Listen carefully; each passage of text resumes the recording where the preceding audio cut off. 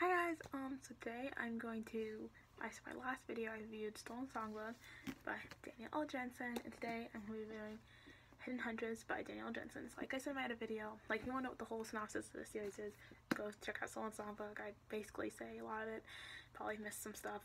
Like I didn't mention the Half-Blood thing, like which is interesting, with the rebellion, like Half-Blood, so like Half-Blood bites, and like which is a totally like really good storyline of this book. So anyways, anything else I mentioned this book, so if you haven't read this, go check this out. And it's an awesome book, and I've read this book 3 times now. It's so good. But Hidden Huntress I've read twice, which is an awesome book, also by Danielle Jensen, obviously. So good. So mostly, like if you haven't read this book yet and you have been Stolen Songbird, it takes place, Cecile is now in Trianon with her mom, living with her mom, being a singer, being successful, but like secretly she's doing all this when she's like meeting people, you know, living this like fancy life that she hasn't really lived besides when she was with the trolls, and then like she lived with like her dad and the farm. So like 3 different, like, so Cecile has like, you know, like the fancy like humble life in the farm, like this royal life and with the trolls, and then like that's like fancy like Hollywood like famous life with the, which is not Hollywood, it's like some tri-mite town at Trianon, like a high fancy looking town, like Lord of the Rings or something. No, I don't know. But anyways, and she's looking for Anushka the witch, so she can, you know, kill her, so like they can figure out the trolls, figure out the things with the trolls, the curse of the trolls. So in this book, she's doing that, and Tristan, you know how he betrayed in the last book, he betrayed the Half-Bloods, and you know betrayed his father and everything, and like his dad and him got a big fight at the end.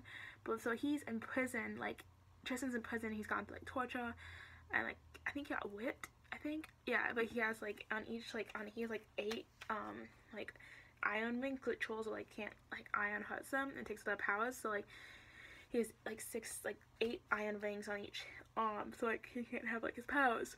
And we know Tristan is the most powerful troll in the whole entire in Trollless, so he's in prison. And in the beginning, it's been 2 months, so it's been 3 months, because she's Cecile was a month at home, and then she spent 2 months in Trianon, so it's been 3 months since the first book.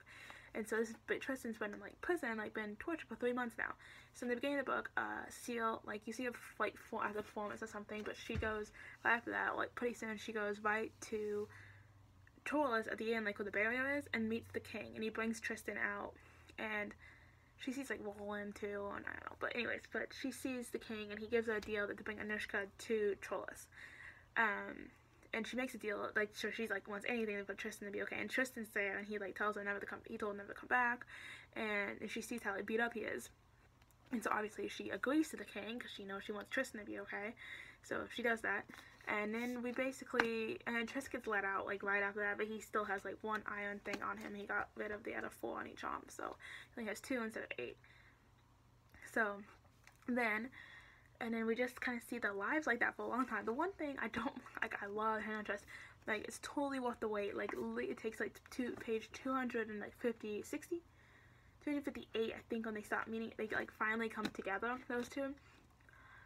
Spoiler or not, but like this book is like a long book. It's like 450 some pages. Like it's pretty long. So it's totally worth the wait, because once they get it, it's like awesome. We're like loving it again. Like Tristan's a Cecile, it's so good. But anyways,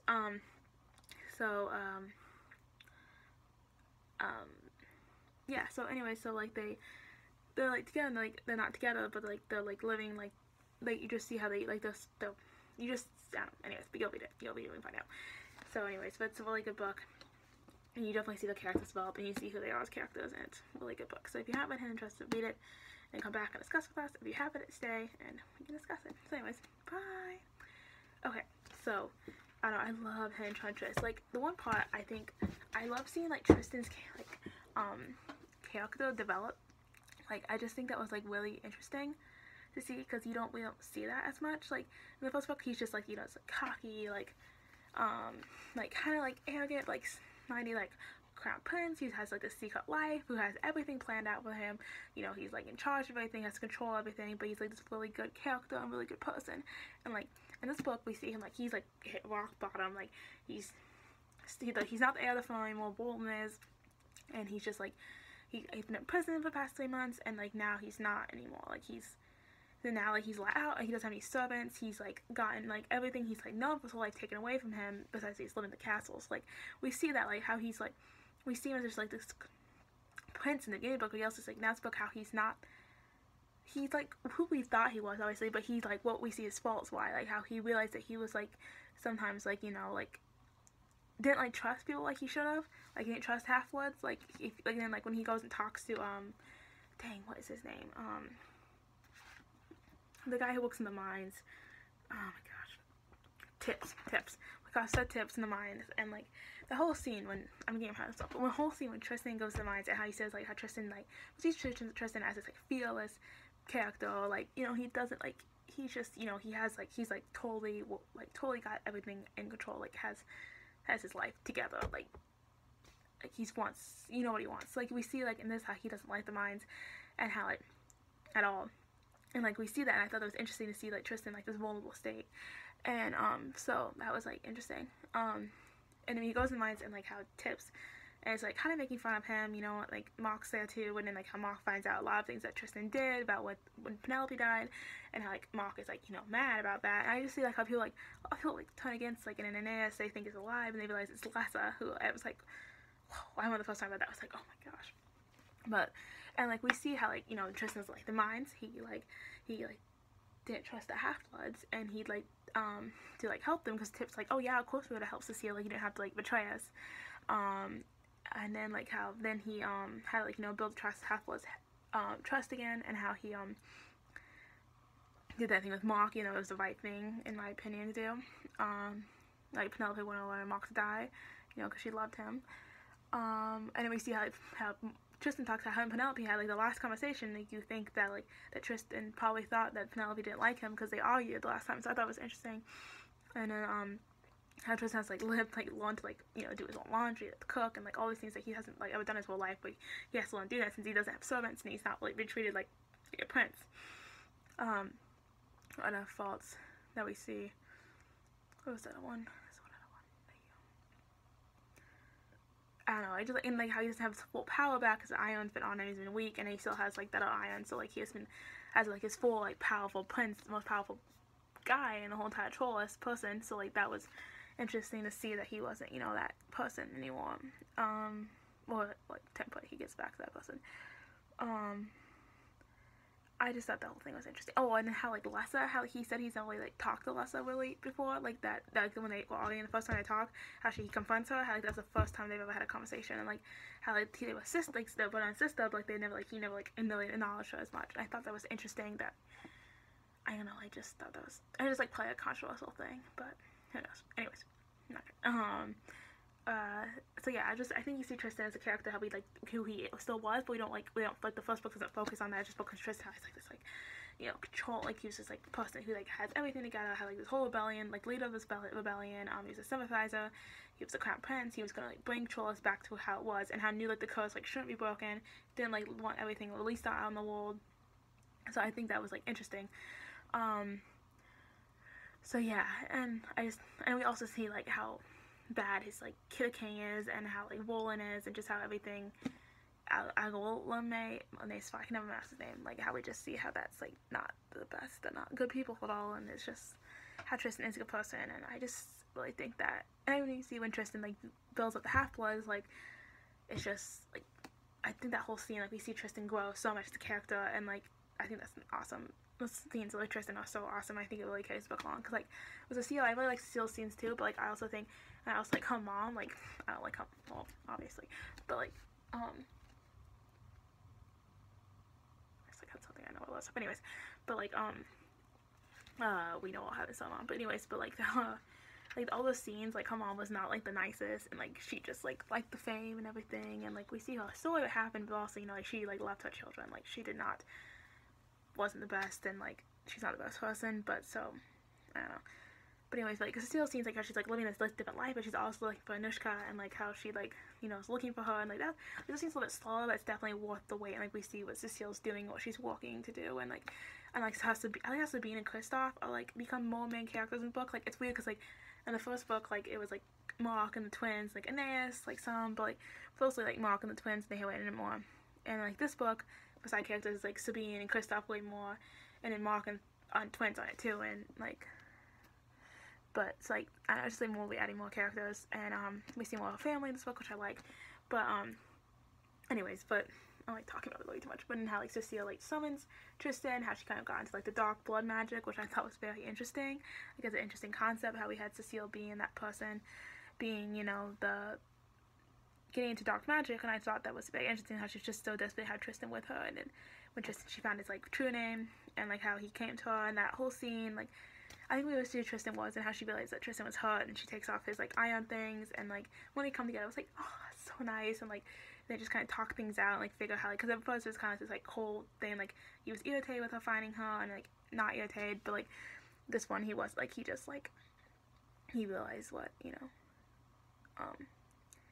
they just like, you know, they came back together, and like they talked and they figured things out, and I just thought that was like really good scenes. I just love how they're married, like how they, oh, my wife, my husband. I think that's like so cute. Like, oh, I love them so much. Just so cute. But anyways, I just liked all the scenes, and like, yeah, and how like they had this whole plan, and the whole plan, I liked how they did all that. That was interesting, and also how like they when they realized they had to go back to Trollus, like that was interesting. I like how Tristan and Cecile's relationship developed so much in this book, and like through like all the ways, but it was just cool, and I love how they're married like that. I really like how they're married, and it's just so cute and like so adorable. It's so cute. Oh my gosh, but yeah, and it really shows who they are. Anyways, what else? Oh, so when they when Cecile goes to Trollus, that's like a scary scene. It's sad when Pierre dies. That's really sad, and how like they find that way in, and that was just like a really scary scene. I felt so bad for Cecile. Like she went through a lot. Like in the book, like like she found Pierre, and then she like just that. So it's just a set. Like that scene's very scary, but we see how brave Cecile is, and like, and then like Elise saves her. That was so nice, and like I just love all that, and how Tristan like takes it back up, and they go back to Cecile's house, which I love that scene. I love when they take Cecile, when Cecile and Tristan go back to her house, and then Cecile like gets out the horse, like, and she's like, Papa, this is my husband Tristan, and then like she goes in the house, and like Tristan's with her father, and like I think she like, I like she knows like, oh, it's my husband, and like I just like liked all that, and how we see like Tristan's father was like, you know, like got like irritated with Tristan, like told Tristan's father, Cecile's father, like, you know, like, you better tell me what it is. Like I liked how, and then like you realize that Cecile's like, well, like, if, you know, Cecile's from like a family, and how they want to know everything, and so I like how Tristan told him everything, like could trust him, like trust Louis and all that. And now when Tristan, I love it when Tristan comes after he's done talking to Louis, he comes in the house, and like Jossette, Cecile's sister, is like sitting there like making the food, and she's like kind of like you know, trying to like tell Tristan, like kind of like putting her stance in, like, you know, she like showed loyalty to Cecile, like what all sorts of, like, you know, I like the conversation. That was really like, I really think you see who Cecile was, and how Jossette was defending her, and like not defending but like talking about her, and Tristan, how he was responding about everything, and like it's just weird to see Tristan have his element, because he was so, you know, like confident and everything. So that was like really interesting. But then when Jossette, you know, was like, show me your powers, you know, I just thought that was like, and then he like turned off the lights, like lit up with like the orbs, and like and she like reached him, and he like lifted it up, but like I just love those scenes. Like, and then like Cecile comes around, and I was like, you know, I thought it was rude to ask a troll to use his magic or something like that. Like that was so cute. Like, that was so cool. Like I like that scene. And then like immediately, and then like turns around, and like her grandma's like staying with this like Grant's like staying with the arms crossed, and eventually like his lights on, the fireplace back up, like the orbs out, and then like Citrus out on the ground. Like I was like, and stood up. I love that scene. It's a great scene, and I just think that whole scene with Ned, like Cecile's house, like they really see like Cecile's life and everything, and that was cool. And then like that next morning, when they found like Elise had died, and they find her body, and the body's delivered to Cecile's house. That is so sad, and like I felt so bad for Cecile there. Like it just really like how she went through this traumatizing thing when she was back in Trollus, and then like Elise, Elise like died. That was just like a sad thing, I thought. Oh yeah, of course it's very sad. But yeah, anyways, what else was I gonna say?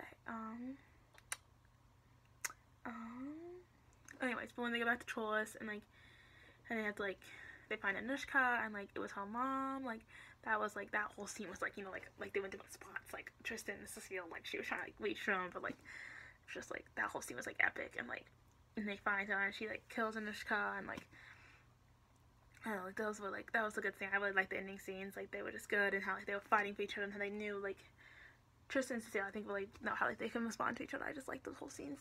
I thought it was like good plot lines too. And then how like they then like, you know, like the curse is released, and then how like the dragon comes and Tristan kills the dragon. And the first time I read it, I didn't like realize he killed the dragon. But the second time I read it, I was like, oh, he killed the dragon. And I thought that I think that scene started because like, you know, Cecile like kills Anushka, and like you see her powers who, well, we see like how smart Cecile is and brave she is, and how knows who Cecile is, and then like and then we see Tristan like kill the dragon. We see how Tristan, you know, he back to his full power, he kills the dragon. Like we see how powerful Tristan is. I always loved Tristan's power, so like that was like so interesting and everything to see Tristan be so like, you know, powerful, and how him Tristan's like, oh, you know, my only hope, your only hope is me, like to get like, you know, like how the troll, like everything, like the Fae and like the trolls are gonna come, and you know, who knows what's gonna happen. So like, oh, I love this book so much. Oh my gosh. But yeah, so that was also interesting. I love Huntress, you know, 5 out of 5 stars, along with Soul and Song, love 5 out of 5 stars. These books are amazing. If anyone loves high fantasy and fantasy, I should have said that. But anyway, but you guys love these books. I'm so glad you read them and like share them with me, because they're so good and like they're amazing. But anyways, I'm trying to think what else. Anything else that went down. But yeah, they're amazing books. Yeah, so they're both incredible. I love both of them. Favorite scenes, Huntress. So Huntress is I don't know, I really like to see when they went to the house. Scenes between Cecile and Tristan, like any scene between Cecile and Tristan is amazing. I don't know, probably wouldn't think with the house. Anyways, but yeah, so these are great scenes, great books. Love this book with amazing, incredible. So definitely, I love these so much. Just look, I'm so excited for Warrior Witch. Comes out on Tuesday, so like 2 days, 48 hours, and I'll be pumped, you know, see Warrior Witch. It'll be awesome. So thanks for watching, and I'll see you next time. Bye.